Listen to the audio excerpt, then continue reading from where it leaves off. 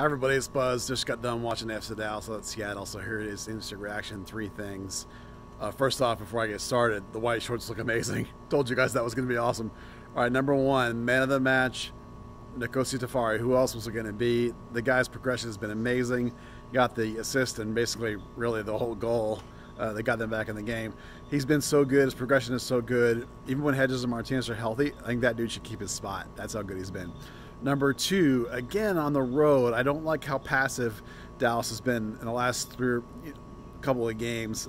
It doesn't happen all the time, but when they play against these really good teams in the Northwest, it does happen. They sit deep, that's fine. Low block, that's fine. But be proactive. When you're passive, Jesus comes back looking for the ball. He drops deeper and deeper. He's neutralized. He's ineffective. He gets yanked.